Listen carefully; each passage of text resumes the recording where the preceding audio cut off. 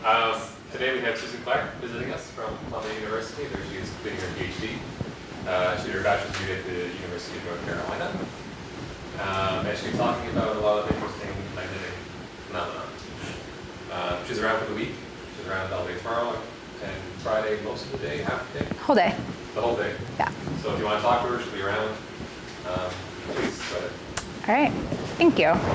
And this is work that I've done with my collaborators, Colin Hill, my thesis advisors, Josh Peak and Mary Putman, and also Jeff Oishi. So today I'm going to talk about two very different sort of problems in magnetism.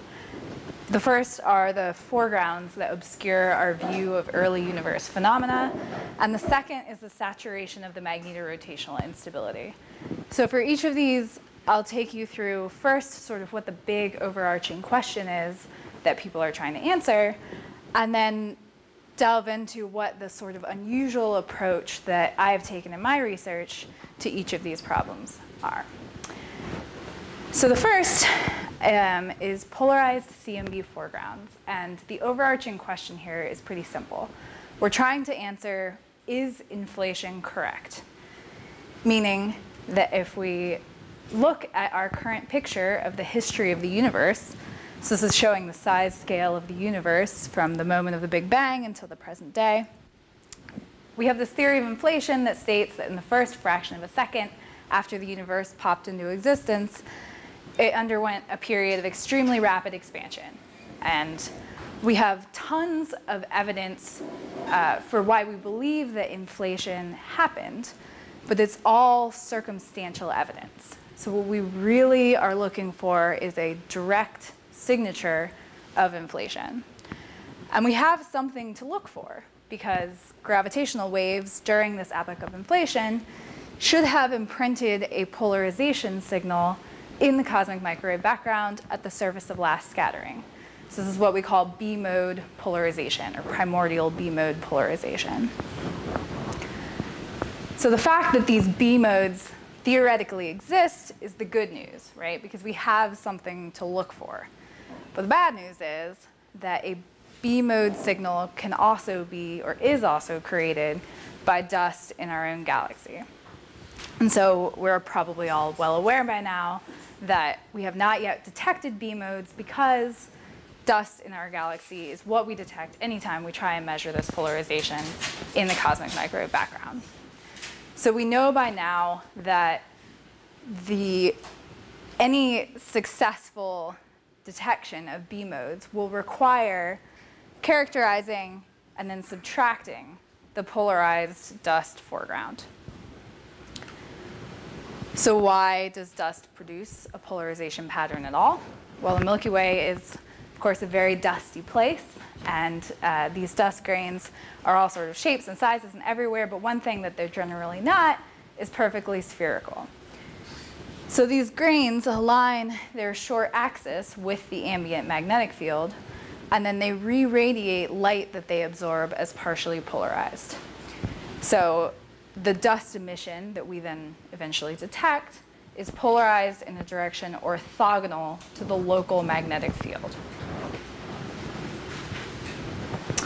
And recently, the Planck satellite mapped this polarized dust emission on the full sky. So this is emission at 353 gigahertz, which is a wavelength dominated by dust. And the colors in this image are just dust intensity, but then you also see these beautiful swirls of sort of light and dark streaks. And that is showing you the 90-degree rotated dust polarization angle, or the implied magnetic field direction, as seen by Planck in this polarized dust. So this is a beautiful and exciting data set. This is extremely useful already for studying polarization in the interstellar medium, as well as for subtracting that ISM signal to see what's behind it, to see what's in the CMB.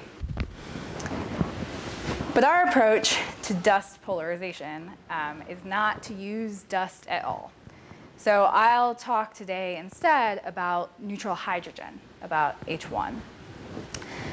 This is data from the Galactic Arecibo L-band feed array Galpha H1 survey with Arecibo, which is the largest radio telescope in the world, at least for now.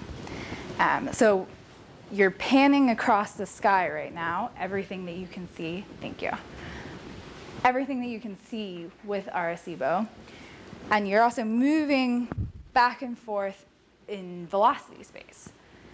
So the red, green, and blue channels that make up this image are just moving along the velocity of the H1 line. And what you can see is that the diffuse ISM, this diffuse neutral hydrogen, is full of all of this intricate structure. And a lot of it appears extremely linear. It's sort of as if someone combed out the interstellar medium in places. So the question that we wanted to ask was whether these linear features in neutral hydrogen trace the orientation of the interstellar magnetic field. Because if they do, and we have some way of accurately measuring the orientation of the H1 structures, this means that we have an independent constraint on the polarization angle as measured by Planck, right? And that means that we could use this additional data to better constrain what the polarized dust foreground is. So our absolutely overarching question is inflation correct? But our contribution to this is to measure polarized foregrounds using the orientation of neutral hydrogen in the ISM. And we're asking this question specifically at high galactic latitudes. So I'll show you plots later, and they are this region of sky. It's just a strip of our Arecibo data that starts at 30 degrees off the plane and goes almost to galactic zenith. And you can see in this three-color image that particularly at these highest galactic latitudes are where everything is very striated, very linear, when you just look by eye at the H1. But to ask these questions, we need some way of determining what the orientation of H1 structures is. And so our answer to this is called the rolling Huff transform, or the RHT for short. This is a machine algorithm vision that we developed. This is published and public, so you can go to my GitHub and use it for yourself. It builds off of the earlier Huff transform, which was actually originally developed to detect lines in bubble chamber images. But I'll just briefly explain how the RHT works. So we want this transform to be sensitive to linearity in the data. That's what we're trying to detect, right? And not necessarily biased toward overdensities in the gas. So we unsharp mask our data by subtracting a smoothed version of the data. And then we threshold at 0 to obtain a bit mask. So in the final panel of this cartoon, the black represents 1s and the white represents 0s. So you can feed any sort of image data into the RHT, but what you're really ultimately operating on are 1s and 0s. And then we step or roll through the image, selecting a circular region centered on each pixel in turn. So this is sort of the rolling part of the transform. And with some window, we isolate this window. And then for every possible line that passes through the center of this circular window, we calculate the fraction of the pixels that are lit in the bit mask. So we're mapping in this cartoon, we're sort of sweeping out that blue theta line and mapping onto this. So as you pass that yellow dotted line in the cartoon, you get this spike. You pass some other things, get a smaller spike. And then we retain only the data that's above some given fraction. So we say, OK, everything 70%, everything has to be at least 70% of this possible line for us to record the data. We don't just record everything just because it would be far too much. 70% Exactly. Exactly. Yeah. And that also helps deal with noisy or fragmented data where you want to detect something even if you have a little bit of noise in the middle of it. And so the data in this cartoon that we would retain for this center pixel is this pink line. So it ends up being power as a function of theta for each of these center pixels. This is a constraint of a v-bin choice, velocity bin choice? Or That's right. So you can do this. You have to operate on two-dimensional data, but you can do this velocity slice by velocity slice to preserve that information. And what's the width of the velocity slice? We're using 3 kilometers per second for this, although we find we're not terribly sensitive to that. So as long as you don't bend so finely in velocity that you don't see these features by eye, or so broadly in velocity that everything gets sort of blobby and you're probably compacting features together. And the movie you Same. showed, Mm-hmm. very beautiful, that was all projected. There wasn't any velocity slice. You're actually moving in velocity were space, moving so you're in seeing only a little bit of velocity at a time. So it was The sort of movie, depth is right. velocity, yes. What I'm getting at is, do you see clear separations of high velocity clouds from low velocity clouds? Oh, absolutely, yeah. Here we're focused narrowly enough that we're intentionally excluding high velocity clouds from this. But in the GALPHA data in general. Most interesting. Well, we'll have to look at them soon, but yeah. But certainly in the GALPHA data, there's very prominent high velocity clouds. So the end result is this, right? You've mapped 2 image dimensions to 3, where now you have intensity as a function of angle for every image pixel. And from this, we define some Q and U, QRHT and URHT Stokes parameters. And as I just mentioned, we are binning in 3 kilometer per second chunks. And we're doing this from about minus to plus 15 kilometers per second. Although we're not incredibly sensitive to that. This is just sort of what was the cleanest data when I began this project. And so we do this for each velocity slice and then add up all the Qs and add up all the Us. Couldn't you have done this without those lines? Without which lines? So this is just a transform of the angular information on that scale. Right? So you've made these pseudo Q and U quantities from the intensity data. So you don't really, I guess that, maybe you didn't actually use that, but I had been worried that it looked like you were enforcing some linearity in the fits, which, because everything is bent, is not a good approximation.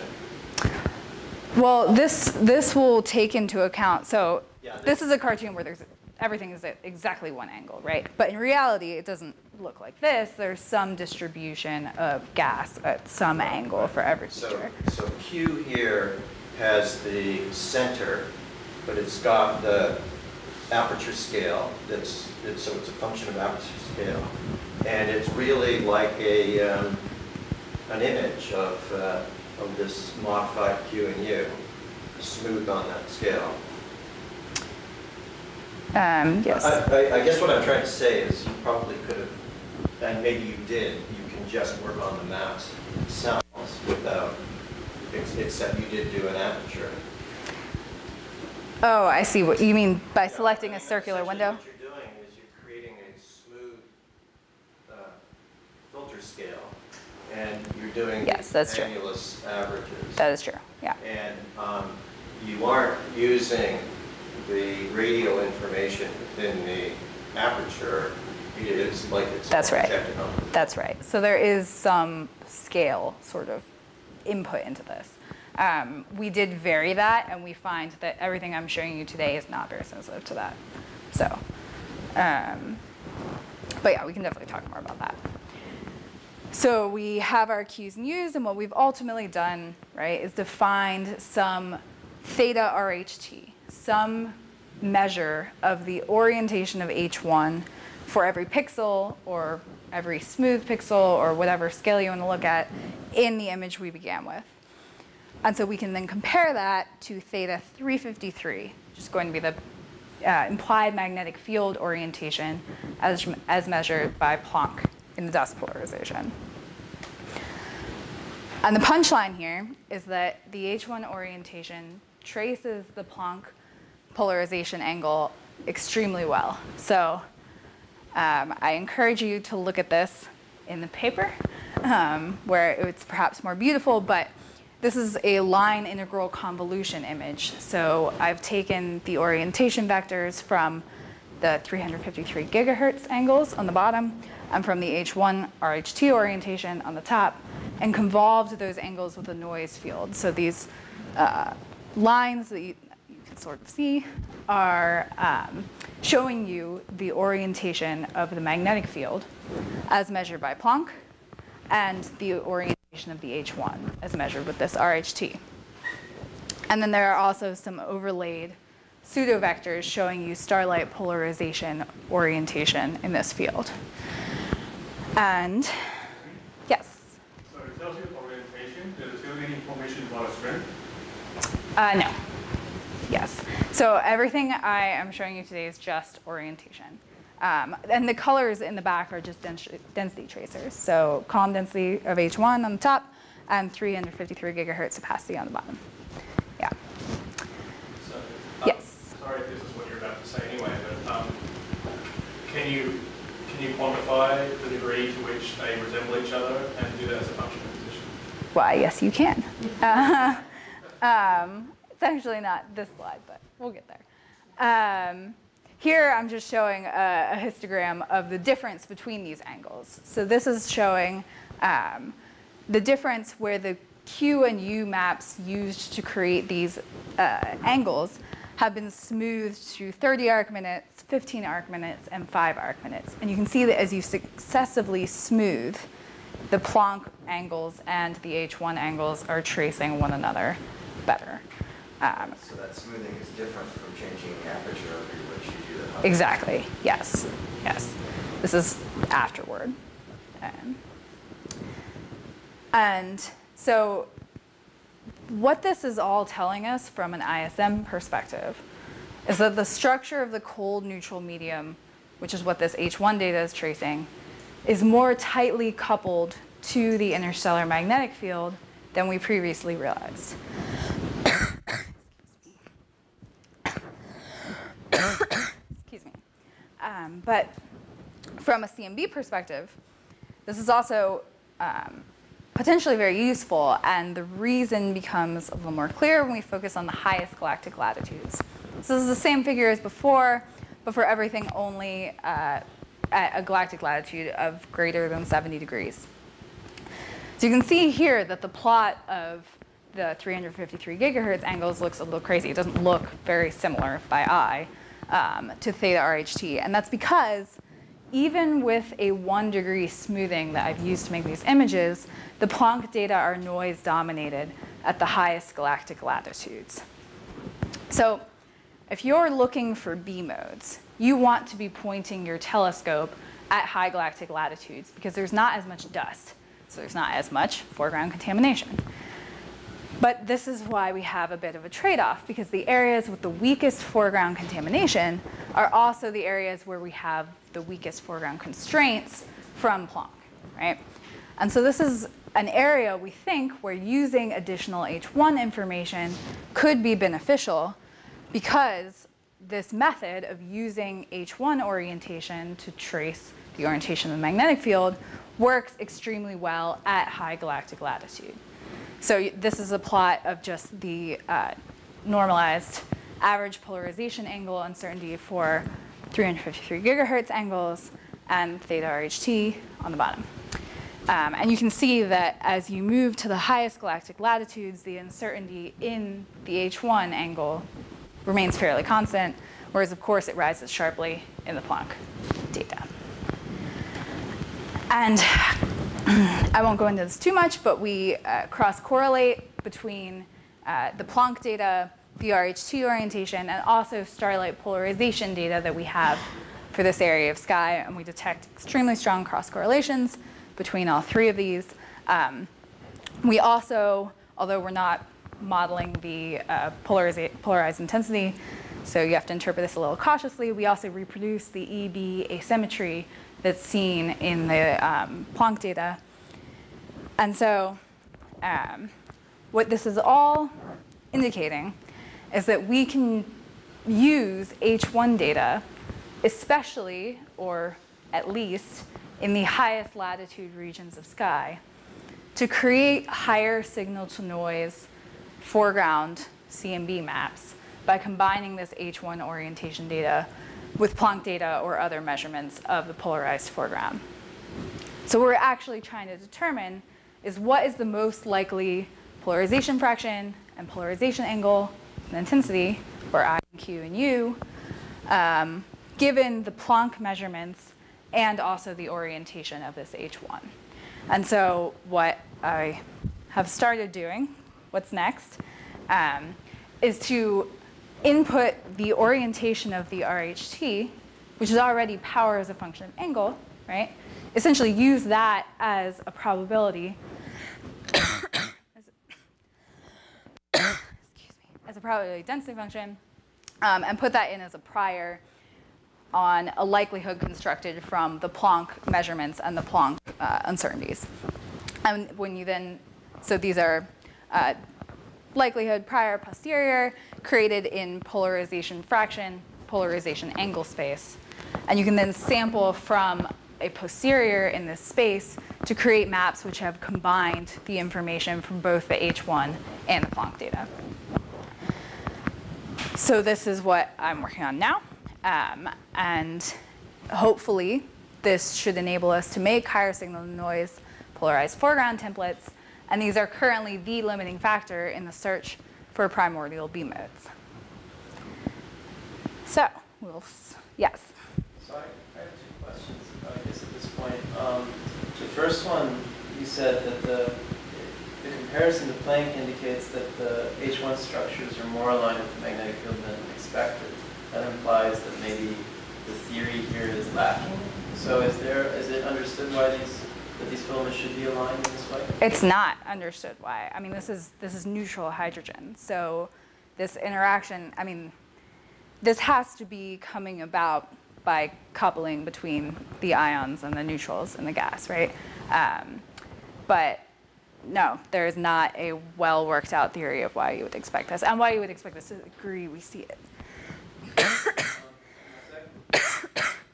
Second question, I guess, is it clear that the dust, that the polarized dust that you're seeing in Planck is basically located in the same structures as the neutral hydrogen? Because otherwise, obviously, you're biased because you could be sampling very different magnetic. Yes, so that is why we looked at one of the reasons we looked at high latitude regions. In the region that we're looking at, all of the gas and dust, we think, is basically all in the wall of the sort of local bubble that surrounds us. And so there really is only one thing along the line of sight. If you were to do this in the plane, that would be a huge problem. I haven't attempted that yet. But. So you see that, and you don't see that in the velocity structure, do you? See what in the velocity structure? That it's the local bubble.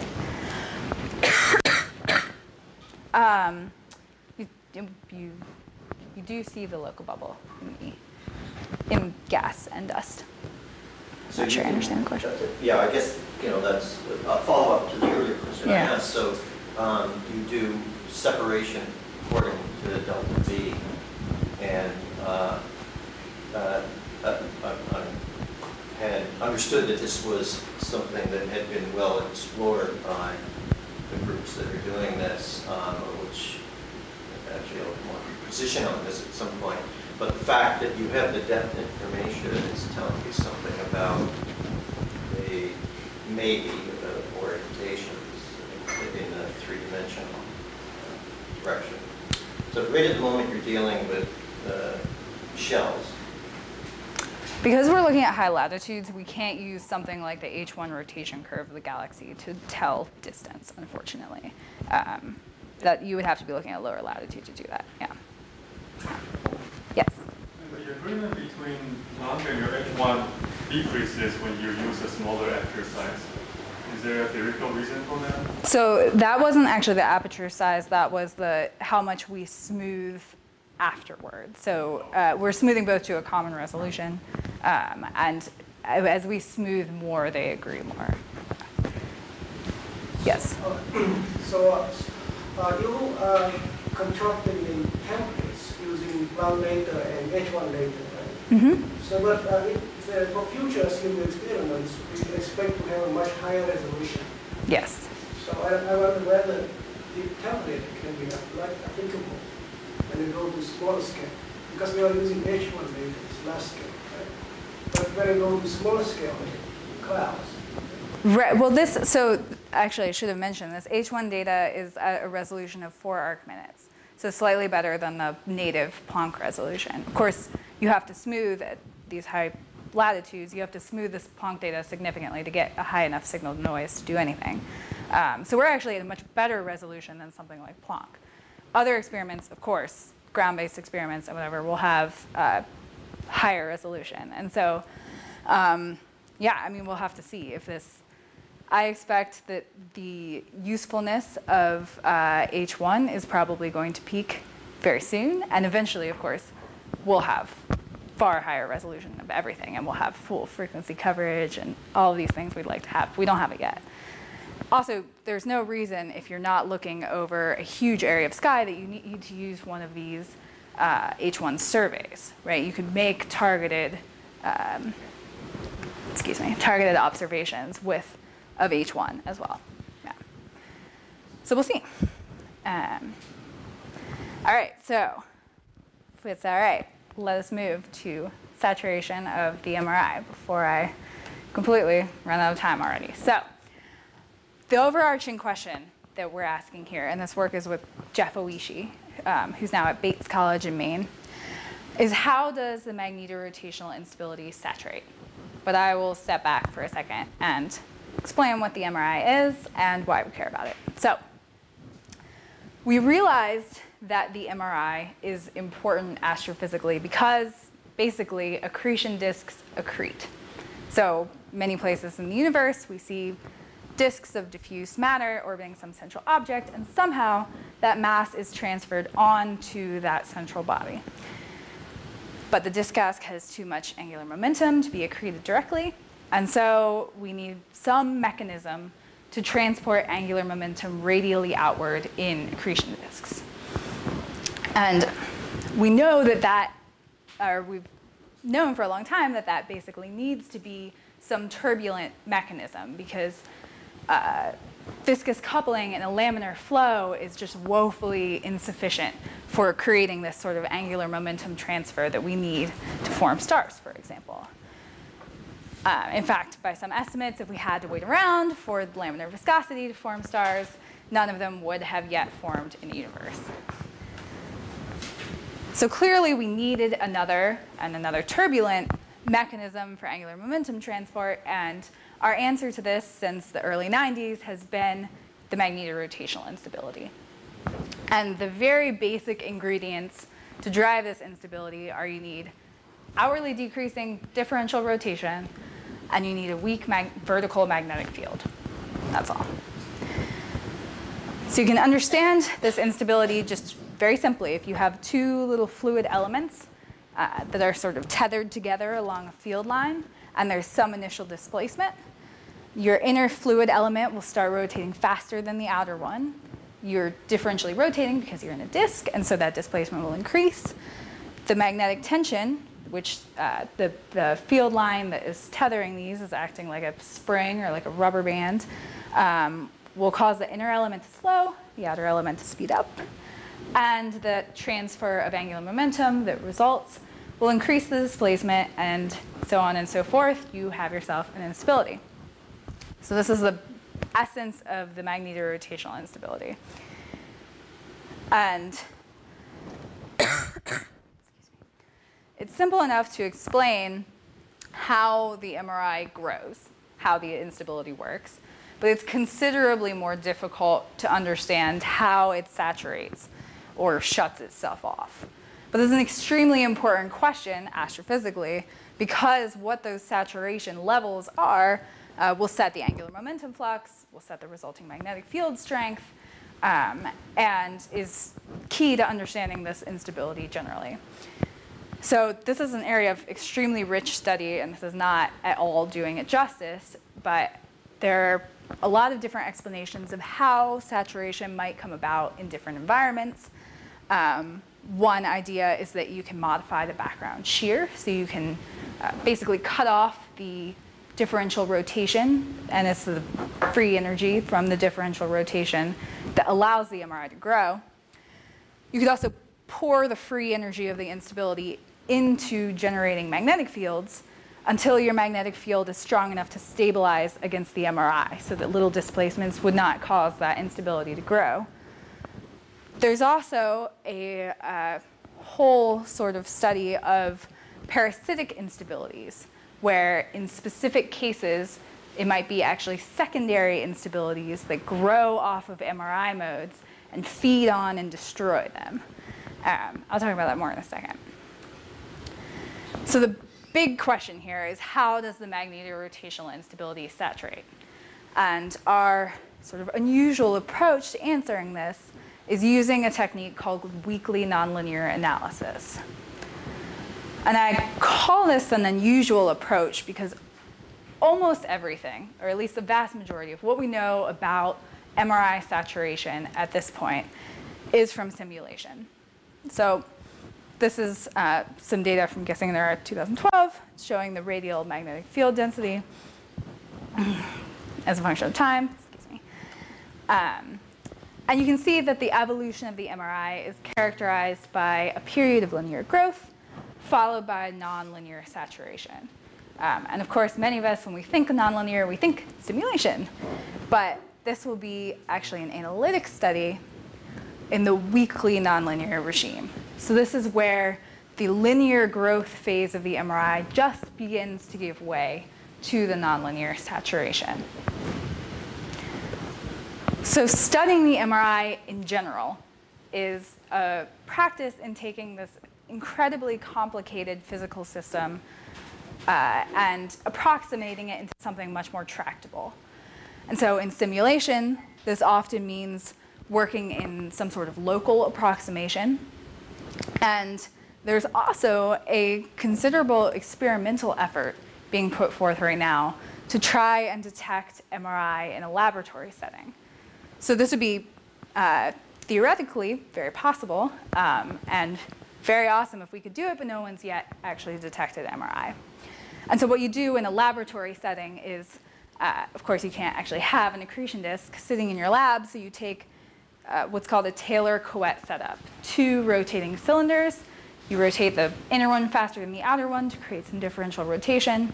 You fill that thing with some liquid metal, liquid gallium or something like that, and then run a magnetic field through it. So this is from the Princeton Plasma Physics Laboratory, their MRI experimental setup. And when we talk about the MRI, and especially MRI saturation in simulation, it's important to remember that we're often talking about what we call a shearing box geometry. So it is currently sort of out of reach to simulate at the resolutions we need and with all the microphysics we need a global simulation of the MRI, or at least MRI saturation, in many, many contexts. So what we do instead is take a box, call it a shearing box, that is meant to represent a sort of chunk of your disk and has shear periodic boundary conditions. So this box is inherently local. There are no boundary effect issues, or no boundary effects at all.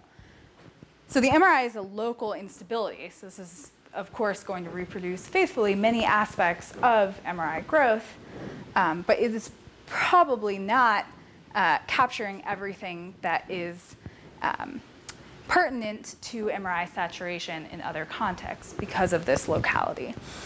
And so one sort of quirk of the MRI when you place it in a box and give it shear periodic boundary conditions is that the linear solutions to the MRI equations also happen to be exact solutions of the nonlinear MRI equations, which means that you have what we call channel modes that just sort of grow without bound. And that is where this whole analytic theory has been developed of parasitic modes, Kelvin-Helmholtz instabilities, and other instabilities which actually grow off of these primary MRI modes and destroy them and prevent total runaway growth and enable saturation. So when you see a shearing box simulation which has saturated, this is probably the mechanism by which it's saturating, these parasitic instabilities. But these channel modes don't exist in any sort of global context. This is not the way that saturation is occurring in a liquid metal experiment, for example, and probably not in an astrophysical disk, at least in some parts of it. So we are analyzing a setup that's more relevant to one of these liquid metal experiments. We are using a Taylor-Coët setup. And an approximation we are making is that we have periodic vertical boundary conditions. So we are basically simulating in an infinitely long Taylor-Coët cylinder. We have no slip and perfectly conducting boundary conditions in the radial dimension. So those are more realistic. And we are perturbing axisymmetrically, so the domain that we are studying the MRI on is this black box here, this radial vertical dimension.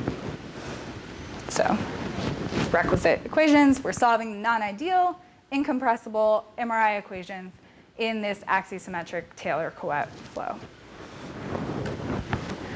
And so the standard MRI is the MRI that is excited by that very basic recipe that I mentioned before, some vertical magnetic field and some differential rotation.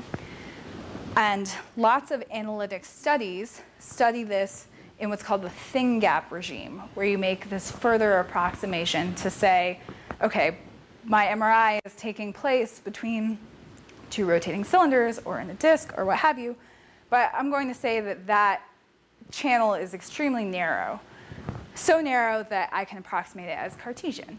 And all of the sort of curvature terms that would describe something like a disk drop out. So the thin gap approximation is a popular approximation that people use for the standard MRI. We conduct weakly nonlinear analysis on the thin gap and also on the wide gap, or just standard Taylor-Coët flow, which is significantly more mathematically complicated, but otherwise essentially the same. And then we also look at a case where instead of just initializing an axial magnetic field, we also include some azimuthal component of the magnetic field, of the background magnetic field. And so this gives rise to what we call the helical MRI, which is actually an overstability which was discovered in 2005 and got everyone all excited because it seemed like a great prospect for detecting in the lab. It's at a more, or it can be excited at a more favorable Reynolds number to have in your laboratory. And so we are going to look at helical MRI as well. Oh, and I should say there's actually been a detection, or depending on who you ask, a claimed detection of the helical MRI in the laboratory, whereas we have yet to see standard MRI. So Princeton yes. Plasma Lab is doing this. Who else is doing it in the world? The PROMIS experiment in Dresden is who saw the, or Potsdam. The PROMIS experiment? Or PROMIS? PROMIS? Oh, its acronym is PROMIS. Yeah, yeah. Very good acronym. It's in Potsdam, Potsdam, Germany. Yes, so they're the ones that detected helical MRI. There's also an experiment in Maryland. Everyone just calls it the Maryland experiment, that claimed to detect standard MRI, but they definitely saw other flows. So this is now a big industry too. Yeah, there are a couple. There's also a group in Wisconsin that may be going after this as well. And could I go back to, I guess I know a little bit about the shearing box things, but a way to approach the problem would be to make it an adaptive simulation, so that in effect, the shearing boundary conditions are being determined with feedback. Yes. Is that being done? That is being done. Yeah, I did not at all do justice to all of the adaptations of the shearing box that people are developing now. There are also shearing boxes now that are radially local, but vertically global, which is important if you want to do any sort of stratification in a disk. There are all sorts of adaptations. And does it confirm some of the results from the fixed shearing boundary conditions, or does it call them into question? There are still inconsistencies that appear, especially at sort of intermediate scales, that people are still fighting about and working out. Feedback would be a non-trivial thing because that's what turbulence usually does. It's not an easy problem. And a lot of this, of course, depends on exactly what disk conditions you're going after. All right, so these are the three sort of types or geometries of MRI that we look at. So I will just very, very briefly explain what weakly nonlinear analysis is. Basically, we're working in the regime where our system is only weakly unstable to the most unstable mode of the linear solution. So we identify some most unstable mode as a function of the parameters of the system. And if you define some critical, let's say, magnetic Reynolds number and critical wavelength, here we're looking at the growth rate as a function of wave number. So at our critical wave number, the growth rate of the system is exactly 0. So this is the most unstable mode at marginality. The growth rate is sigma, right? And so what we do in weakly nonlinear analysis is tune this most unstable mode just over the threshold of instability. And we do that by tuning the magnetic field down an amount that's parameterized by some small parameter epsilon. So remember that if we were to strengthen the magnetic field, we would stabilize against the MRI. So instead, we're going to weaken the magnetic field just a little bit so that we destabilize this band of wave modes of order epsilon, which can now interact nonlinearly. We're also conducting a multiple scales analysis, which means that we're tracking the evolution of our variables on both fast and slow time scales. So we have some long or slow variation in the vertical dimension and also in time, and also, of course, fast variation. And we encode all of this in some ansatz where we're solving for an amplitude function, and we're also solving the small scale radial dependence on our grid subject to our boundary conditions. And we go ahead and just posit vertical periodicity because remember, we're assuming that our cylinder is infinitely long. So is this sort of single mode dominance with that small epsilon variation, or in other words, you treat this as a truncated expansion and get the essence of the result? Yeah, that's exactly what happens. Well, that is what so we do a perturbation expansion from this. Yeah. And so the so it's ODEs. PDEs. Yeah. Partial differential equations. Yep. And then we solve the radial dimension using this pseudospectral code called Daedalus, which Jeff is one of the developers for, and I definitely encourage everyone to check out. This is open source, written in Python.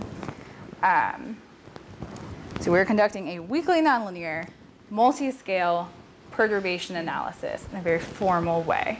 And if anyone here is an expert, we are removing secular terms at each order by enforcing solvability criterion.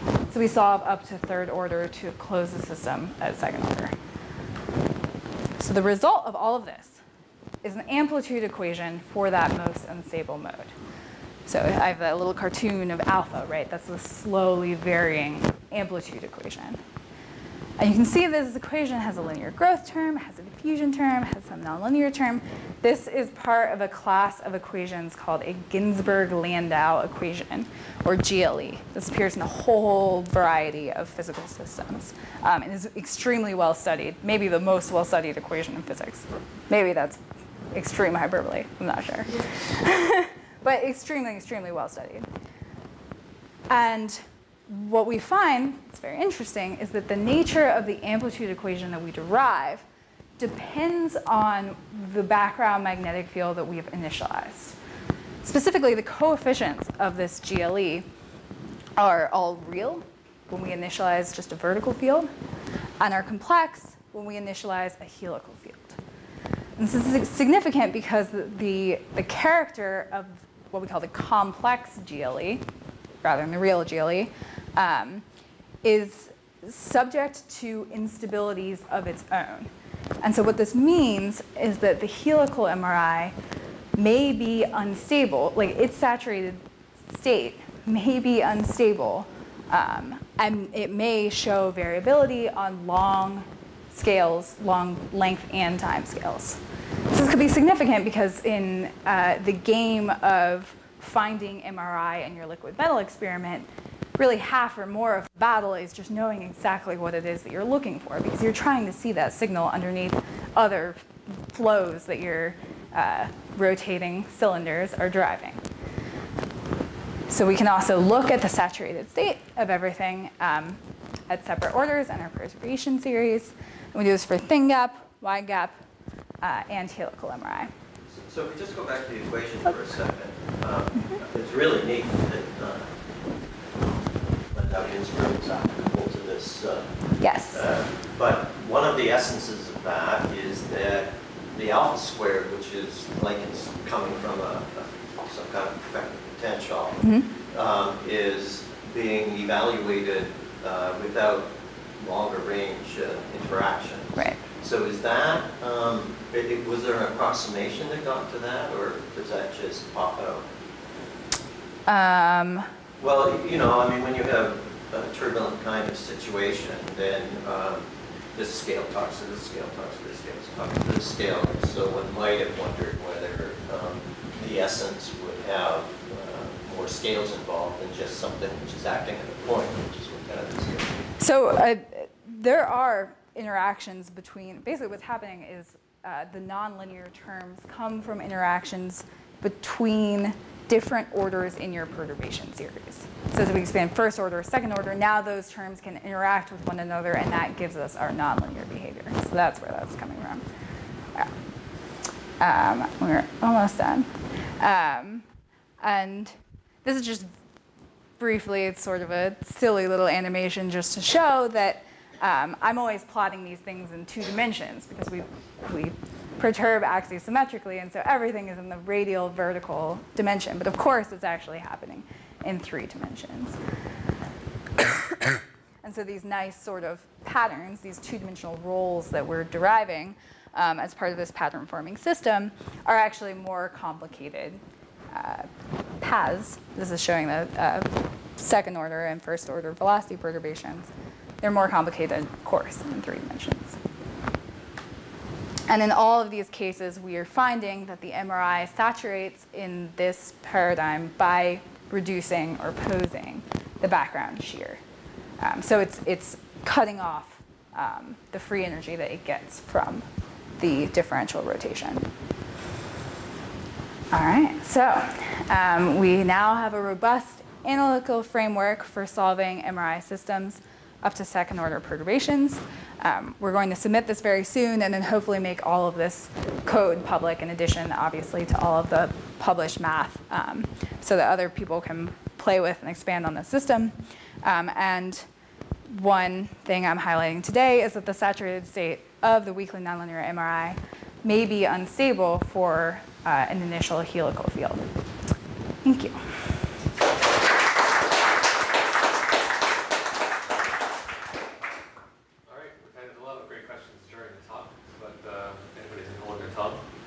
Speak up now.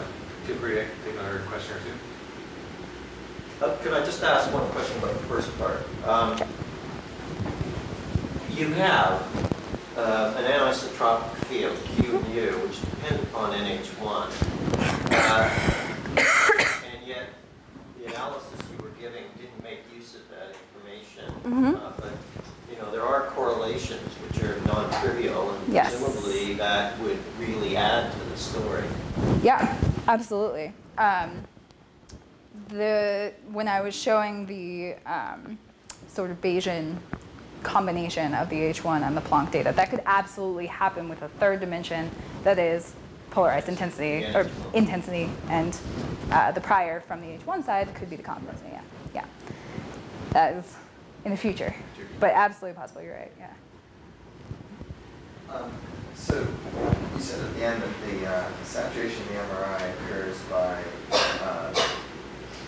reducing the shear off of which the MRI feeds. But how does that work in practice when you have these, the constraint of a given delta V across the inner and outer boundary conditions, or an accretion disk, presumably of roughly Keplerian? Right. So it doesn't sound possible to eliminate the shear everywhere. That's right. And if you eliminate it one place, you build it up somewhere else. So what exactly is happening? So okay. A saturation mechanism of purely reducing the shear beyond the point where you could excite MRI is almost certainly impossible in a Keplerian disk where the rotation profile is enforced by gravity. That's not to say that that couldn't still occur in some regions of disks, or that couldn't play a significant role in addition to some other mechanism that's turning off the MRI. So this is, what we're deriving is relevant for the liquid metal experiments. And so we're saying that that's how they are going to saturate. But that is just one piece of the... Cylinders rotating at some difference in velocity. So where is that difference in velocity? That's right, but they still have, the flow still has a freedom to oppose that shear. So we should have actually plotted. You can't get rid of it, but you can redistribute it into something that's much less able to excite MRI. Yeah. Can I ask you a question? The last animation you had just a few slides ago. Yeah. Can you explain that again? I think I missed the essential point. What are these? Oh yeah, sure. Oh yeah. points that are moving around? So basically, I am just dropping tracer particles into the first and second order velocity perturbation field, and watching where they go. And they are sort of glowing brighter when they move faster. So that's dropping this cylinder, basically. Right. So this is just, the point was that I'm always talking about this domain. Of course, this is only part of an annulus that goes the whole way around this cylinder. And you can also see sort of, you see them sort of zipping around in the, on the walls of this domain, and that's coming from the more significant velocity kicks that you get in the boundary layers. You get pretty significant boundary layers in this setup. Great. Okay, I think that's it. I think we'll go upstairs. Good conversation up there.